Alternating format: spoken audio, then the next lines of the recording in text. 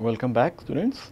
So, in the previous lecture we have till now in this particular module we have seen the heterogeneous catalysis involving transition metal catalyst, and we have also seen the in the previous lecture the methanol to gasoline, and we have seen several processes like Sasol process, then we have the Mobile process, and then we also have seen the different ways, like we have the T-gas process. All these we have already discussed.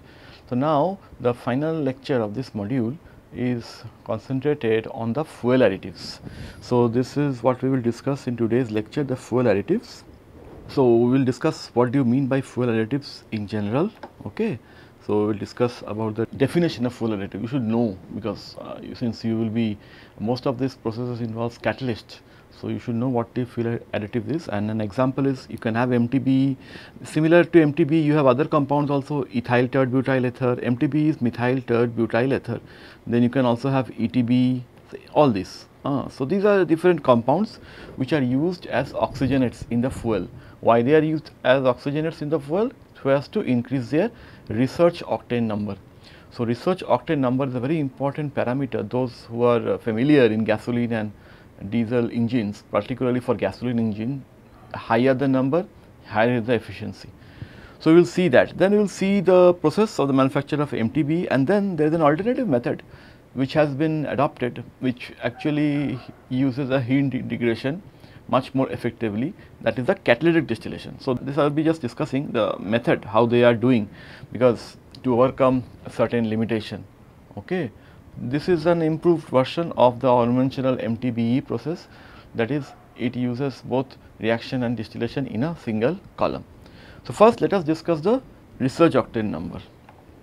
So, the research octane number, why we are studying this formation, because this is very important, but the production of this fuel additives is nowadays very important, because this additives, if they are added to the gasoline, it will increase this anti-knocking characteristic. So, it will not knock. So, it means now this MTB, the problem is with this MTB nowadays it is been replaced. So, you must have read with the MTB people have moved to ethanol blending, ethanol, because MTB is having certain problems. It has, they get contaminated, okay, in the ground stream or in the ground, in the soil. So, people are moving towards the ethanol blended petrol. So, but anyway, ethyl tert butyl ether is still there, is widely prevalent, even though their production level is going down day by day because of the advent of ethanol. But you should see what this MTB is supposed to do. It is just like if you have a gasoline, which means you are having only you must be knowing what is octane number. The octane number of any fuel is what? It is the mixture of how much of the branched alkane is present, that is 2,2,4 trimethyl pentane is a mixture of 2,2,4 trimethyl pentane and heptane. Okay. So, higher the branch number, more will be the amount of octane number. Now, what is research octane number now? So, let us see what is mean by knocking first, then we will go to this octane rating. So, like we have these two different types of engine, one is the petrol engine, and petrol or gasoline, if I am writing, they means the same, and then you have the diesel engine. So, the difference between these two is you must be knowing primarily this petrol, what you do is you take air and take fuel and then you compress it. You compress it and then ignite it. Okay. So, it is a 4-stroke engine, you must have familiar with, and then you ignite it through a spark plug. Okay. So, this way you can get the Otto cycle, you must be aware of the Otto cycle, it works on that phenomena. But in this case the air and fuel is mixed together, they are compressed together, but in the case of diesel only air is compressed and then it is fuel is injected. Okay. Fuel is injected. Okay, fuel is injected. So, now it means that it does the same thing as before for diesel engine. So, problem is with this petrol, we have to pay attention on this petrol, because in this petrol if the air and fuel is compressed, so it should not self ignite. It means that when it is compressed, after that only when we put ignition, then only it should be combusted. So, compression, then ignition, then combustion. Okay, then exhaust. So I am not writing the other steps, you know. Then exhaust. So the entire thing should be compressed. Now what happens if it has a knocking tendency? It means the combustion front, the fuel mixture will not be ignited with the combustion front, but there will be small pockets of the air and fuel mixture which may be combusted intermediately. So it may not happen with the ignition, with the spark plug ignition, but before that. So to avoid that, you add additive. You have additives. These additives are called fuel additives. I should mention fuel additives. So that's why we talk about octane number. So and another issue is, so everything should be combusted, because what happens is this methyl tertretyl butyl MTBE, if you add, you are adding oxygen atom to it. Okay, you are adding oxygen atom to it, to the fuel mixture, because in the when you talk about fuel, you have only the linear shell and the branch chain, there is no oxygen atom. So when you are adding this oxygen, it means it ensures that the exhaust, you should not form any soot or benzene or such other aromatic compounds, but only this carbon dioxide and water vapor. That is what it is ensures. So it has serves two purpose. Primarily it is used for the anti-knocking element. So the octane rating of a fuel, how is it measured? It is measured by running it in a test engine with a varied. So what you do, you vary the compression ratio here, the compression ratio under control condition of temperature and pressure, and compare the results to those having iso-octane and N-heptane. So iso-octane is 2,2,4-trimethyl pentane. So this is iso-octane and heptane. If you take the mixture, which is what we know, the blends of iso-octane and heptane, you control it, you take different composition and you take your own fuel and see what is the octane rating, how much is the octane rating, till what time it does not ignite, or the combustion front, it ignites only through the combustion front. So you measure that, that is the research octane number. So during this stage, the compression ratio here is also altered to challenge the anti-knocking tendency. So you keep on changing the ratio until there is knocking. So it is challenging the anti-knocking ratio. So with increase in the compression ratio, it will increase the likelihood of knocking. Okay. So because as we compress more and more the air and fuel mixture, the more it will likely to combust, or it will ignite on its own. That is what we want to avoid. That is what we want to see, and we report the research octane number instead of only octane number. So now, as I told you, MTBE is replaced by ethanol because of the environmental concerns. So MTBE and ethyl, the both syntheses are similar, both of these. So I will discuss MTBE in this lecture. So these are used as fuel oxygenates. So because MTBE has a very high octane rating of 118 research octane number. So that's why it is used. If you add this MTBE to the mixture of 2,2,4 or iso-octane and heptane, it will increase the octane number. So because it is a octane number more than 100, so it is used as a gasoline octane booster. So these are the compounds. So you have ether, basically you have methyl on one side, CH3 on one side, this methyl group, and the remaining all this tert butyl. So it is tertiary. So you have this butyl, means there are 3. So since this carbon atom is attached to 4, so it is tert butyl. Okay. So now this is tert butyl, this is called MTBE in short, and the same thing you can also have ethyl tert butyl. Same, just you have this, instead of this you get the CH2 and CH3. The ethyl group is there. So this is called the, so this should be ETBE. Okay. Tert butyl and ethyl tert butyl ether. So these are the two components, but we will focus our attention only on this MTBE. So what happens is, we have to see first the thermodynamics of MTBE. So what is the starting material for MTBE? The reactants are isobutene and methanol.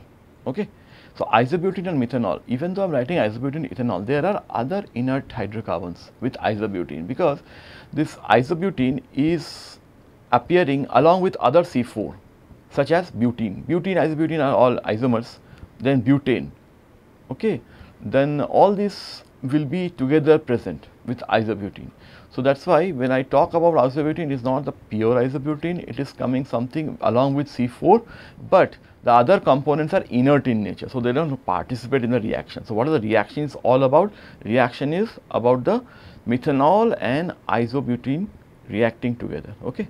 So first we have to see the thermodynamics, what permits the thermodynamics, and if we can just fix if we can fix the pressure. So, if I draw the thermodynamics, so I draw here isobutene in the y axis and the x axis. So, y axis it will be the isobutene conversion.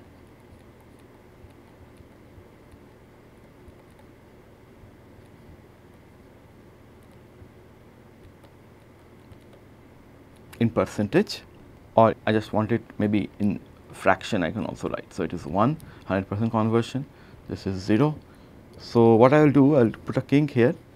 So, it starts from 0.6, okay, 0.6, 0.7, 0.8 and then 0.9, okay. This is the isobutene conversion. So, what we do is we take the molar ratio of equal molar ratio, we take the equal molar ratio for both isobutene as well as methanol. Then this is the temperature. So, if I want to draw the temperature, let us say I start with 300 Kelvin here, then I go till 500, okay, till 500 Kelvin. So, in between let us make some 350, 400 and 450, okay. So, this is the isobutene conversion. So, what you do is with the equimolar concentration, it will die down till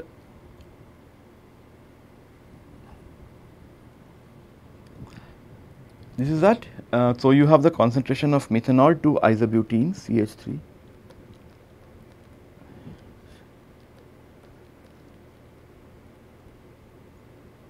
Ratio as equal to unity. So, it means that your conversion is highest at this temperature 350 Kelvin and the pressure we have kept as 20 bar. So, it means that you have to be, it is plotted in terms of, so if I want to suppose increase this ratio, what happens? Not much change. If I want to increase the ratio suppose to 1.1, more of methanol, excess of methanol, so you will have a slightly higher conversion. So, this is unity and this is let us say 1.1. So, 1.1 that is what you do excess of methanol. So, the most of the plants which they operate is in this part. So, if I want to draw this line, so it is this plant, this particular temperature and 1.1 molar ratio most of them do operate. So, that is why to get the maximum conversion of isobutene. So, this is the based on thermodynamics, you have the temperature, you have the molar ratio and you have the pressure to be fixed. The pressure is 20 bar, temperature is around close to 350 Kelvin and the molar ratio is around close to 1.1. So, you have excess of methanol, okay. So, this is about the thermodynamic or equilibrium conversion. So, let us move ahead. So, what is the reaction happening? The reaction happening is you have methanol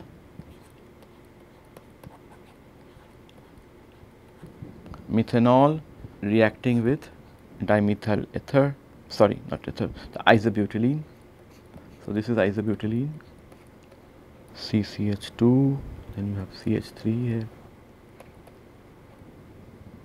CH3 here, okay. So, this is a reversible reaction.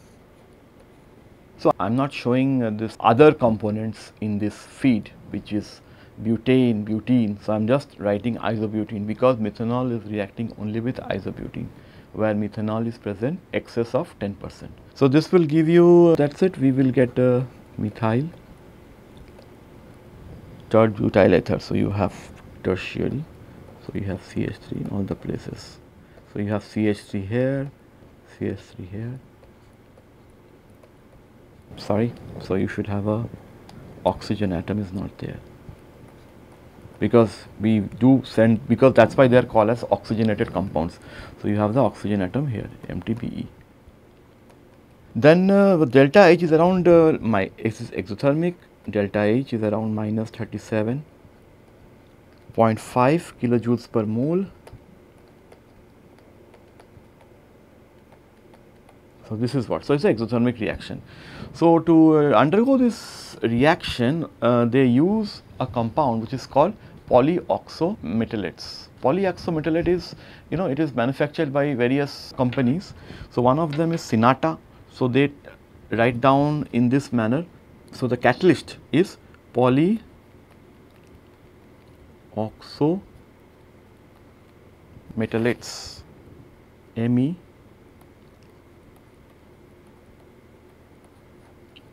polyoxometallites. These are the catalyst medium. So, these polyoxometallites, commercially one of them is called S600, is a catalyst, and the company which manufactures is Sincata, SINCATA. Okay. So, basically these are some polyoxometallites, means it will have different transition element in it. So, this will be together with molybdenum, tungsten,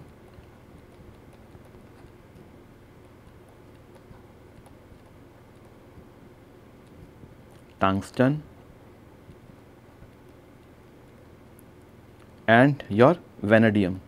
So, all the transition metals are used here. Okay. So, these are the catalyst medium, catalyst surface,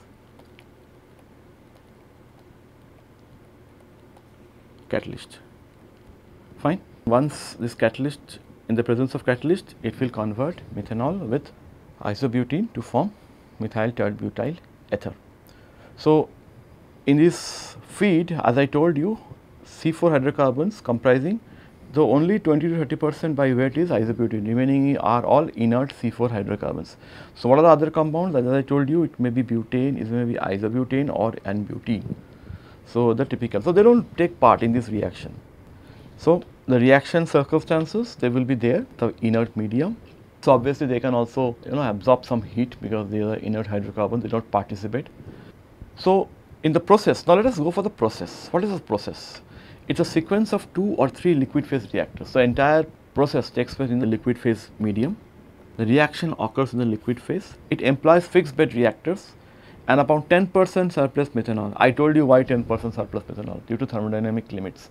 So, 10% surplus methanol, where isobutane conversion of 90 to 96% are achievable, which is slightly less than the thermodynamic maximum conversion. Because in the plot, if you see, we got almost close to 100% conversion of isobutane. So, it is less than that 100. So, the distillation used to separate. Now, MTBE is separated from the unconverted C4 fraction, which consists of butane, butene and some isobutene. So, isobutenes means which has not reacted. Methanol is also which is not reacted. So, the methanol, once it is obtained, it is then recycled back. The issue is because this isobutene and MTBE, all these are very difficult to separate, because this isobutene, the density wise is very similar to MTBE. So, that will stay in the product of MTBE. So, almost 10% is lost. So, that is what is the loss of 3 to 10% is there of isobutene. So, let us see how we discuss this flow sheet. So, this flow sheet consists of reactors and a distillation column. So, you have 2 units together. So, your first is the reactor. So, I have the heart of this process is a reactor. So, you have the reactor here. So, you have the catalyst bed here.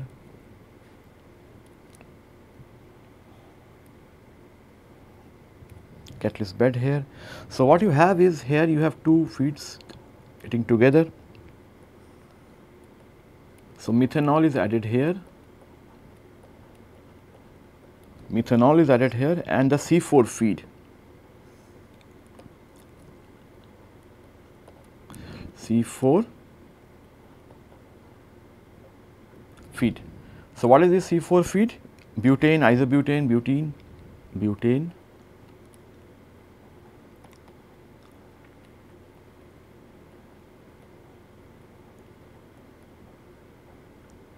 butene. All this is coming together as C4 feed. Okay. So, these are your starting materials. Once you do that, you keep this, as I told you, the temperature from 320 to 360 Kelvin and the pressure of 20 bars. So, it is an exothermic reaction. So, obviously, you need to cool it down.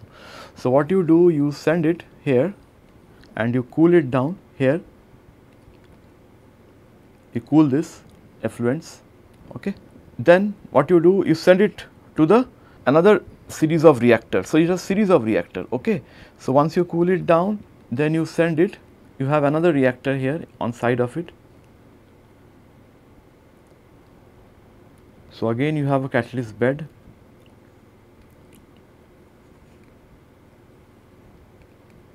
okay, and you send this effluent after cooling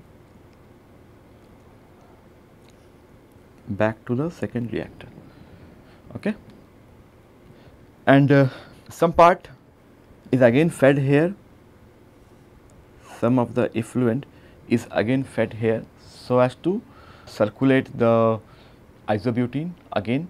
So, we have not separated out the products yet, reaction is going on. So, it is not been separated, some part is sent back as a cold feed inside the reactor because it is exothermic reaction. Now, these are the reactors. Now, once the reaction is complete, you take out the product and send it to a distillation column. So, you have you should have a distillation column here.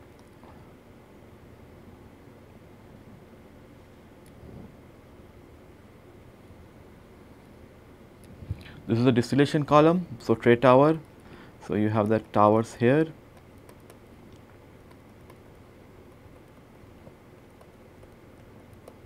Okay. So, now what you do, you separate out. This is the MTBE product.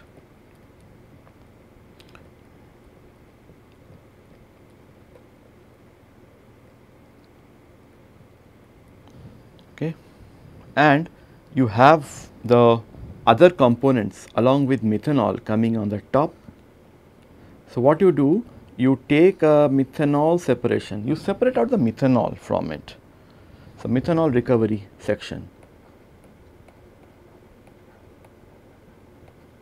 methanol recovery, you just separate out the methanol, the remaining unreacted will be there, unreacted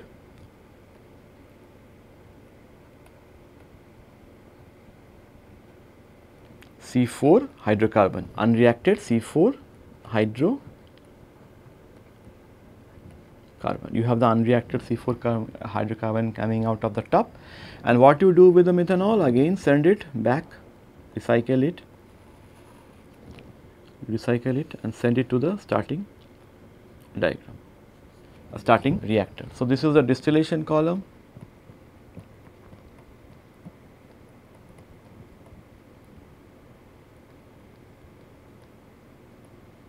And a reactor.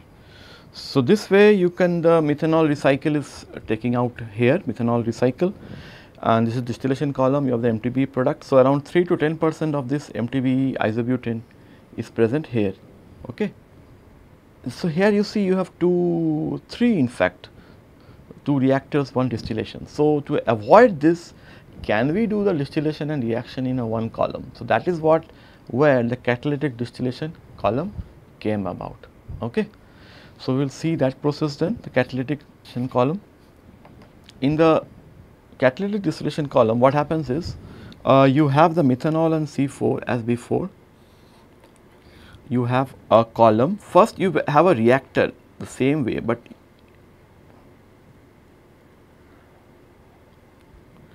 you have a reactor, you have the methanol,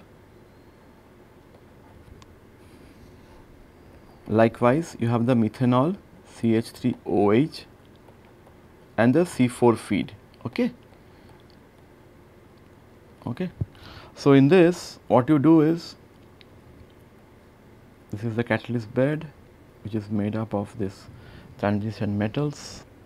So, what you do, let me just complete the diagram, then I will explain you. So, you have the effluents, cool it down, you cool this effluent and then send it to a catalytic distillation column, okay, instead of a normal distillation column. So, you have a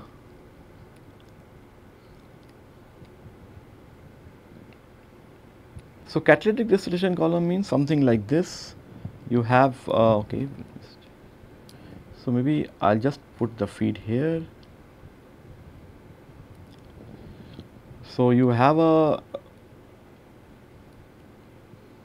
catalyst bed here and you have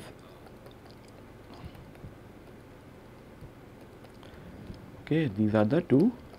So, those who have read the mass transfer, you know this is the stripping section and this is the rectification section. So, in this below the stripping section you will get MTBE as the product,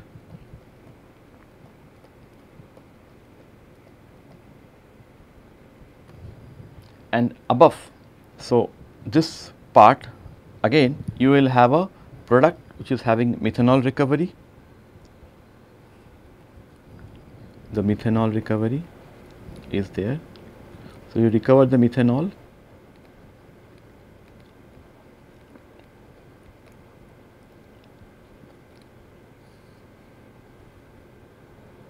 You recover the methanol and then send it back again to the initial.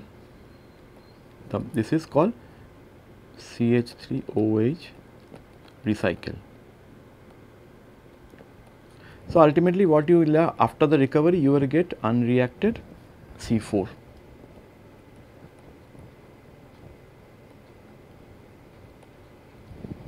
Okay. So, this is the reaction zone.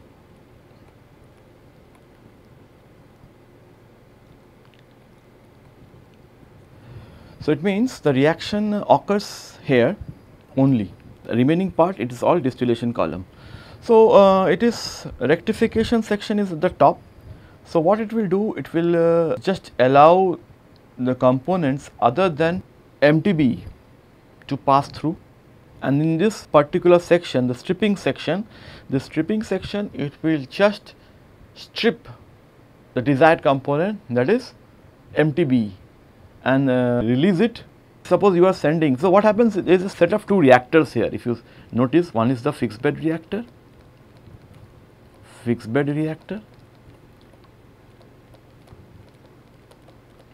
another is the catalytic distillation column, catalytic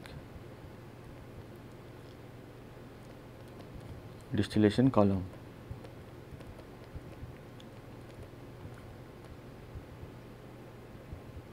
Okay. How the reaction occurs? You have the feed as before. Now, what happens? It is the entire product is converted into two parts. Initially, in the fixed bed reactor, the conversion occurs at, so if I want to write down here, high temperature, the conversion occurs at high temperature. So, if you have a high temperature, you have a high rate of reaction, high reaction rate, high reaction rate, but you will have a low equilibrium low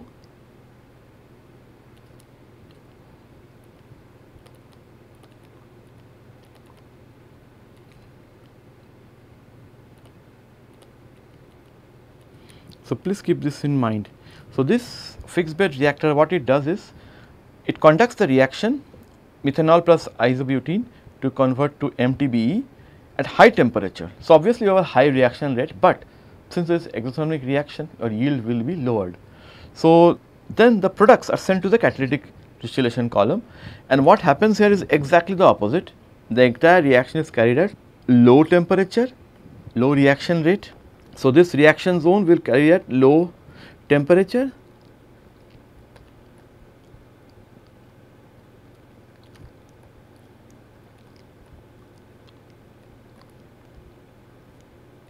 low reaction rate, and but high equilibrium conversion. So, first you have high temperature, then the low temperature. The purpose of working it in low temperature is that you need the heat of reaction. So, if you have the heat of reaction, you can use that heat to operate the distillation column. So, continuously the heat is removed in the distillation column. So, if it removes the heat, it gives a distillation column, it means the heat is integrated. So, whatever heat is generated by the exothermicity is used for the distillation column to separate the components in the rectification and stripping section. In this manner, the entire catalytic distillation column operates in a isothermal manner, close to isothermal manner instead of adiabatic. That is the purpose of. So, initially you do use a fixed bed reactor, convert it, and then use that and send it to because it cannot process high volume of the feed in the catalytic distillation column. So, you would a fixed bed reactor to get a high reaction rate at least, and then a low, but the conversion will be lower. So, then what you do when it goes to the catalytic distillation column, you insert the feed just below the catalytic reaction zone. Once it goes to the catalytic reaction zone, what you do is the reaction occurs and the products are separated in the rectification and stripping column respectively. So, this isobutene conversion can be enhanced by the continuous removal of the product. So, this product is continuously be removed. So, if it completely removes, so it means you are enhancing the forward reaction. Okay. So, let us summarize what you have said. So, a fixed bed reactor is placed before the catalytic distillation column. In the reactor, the fixed bed reactor, the majority of conversion occurs at relatively high temperature. High temperature means high reaction rate, low equilibrium conversion. The rest of the reaction occurs in the catalytic distillation column at a lower temperature.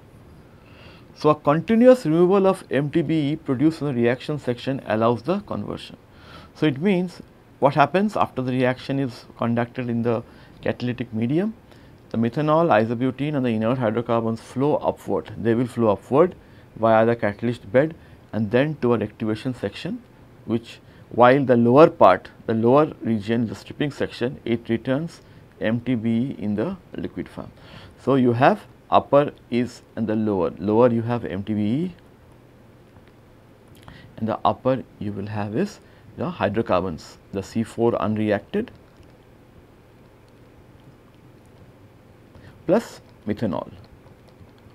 So, this methanol is again recycled back to the fixed bed reactor. This is the way they do a catalytic distillation column. So, what are the advantages of this catalytic distillation column? The isobutene conversion of above 99% are possible. This is the biggest advantage. The direct use of the exothermic heat of reaction for the distillative separation of reactants and products is an additional advantage. So, as I told you, it uses the exothermicity of the reaction to separate out the reactants and products. So, we call this as a perfect example of heat integration. So, heat given out in a reaction is taken up in the distillation column. The heat of reaction does not raise the temperature because why it does not raise the temperature? Because it is taken up by the distillation column. So, this results in a nearly isothermal reaction. So, okay. So, this is what it does in the catalytic distillation column. Not only here, I have discussed, if you remember, I also will be discussing the ethyl benzene. That ethyl benzene formation or the production is also carried out in the catalytic distillation exactly for the similar analogy. Okay. So, this actually we now come to the end of this lecture and as well as the module as a whole. So, in this particular module what we discussed was primarily the heterogeneous catalysis. Okay. Heterogeneous catalysis usually in the form of transition metals. Most of the transition metals and the bulk chemicals were discussed. In the next module what we will study is based on the homogeneous catalysis. We will discuss the reactors in the homogeneous catalysis and then we also will discuss several configuration, how this homogeneous catalyst, which way the homogeneous catalyst works, you have the ligand attached. So, they should be soluble in some solvent, all this we will discuss in the next module. So, most of this our whatever we have discussed today is available in our textbook. And the remaining what you can do, you can go to this particular article, the link is given here, this link. You will come to know about this catalyst, the polyoxometallates, how they are used to produce tertiary ethers such as MTBE and ETBE. Okay? Thank you.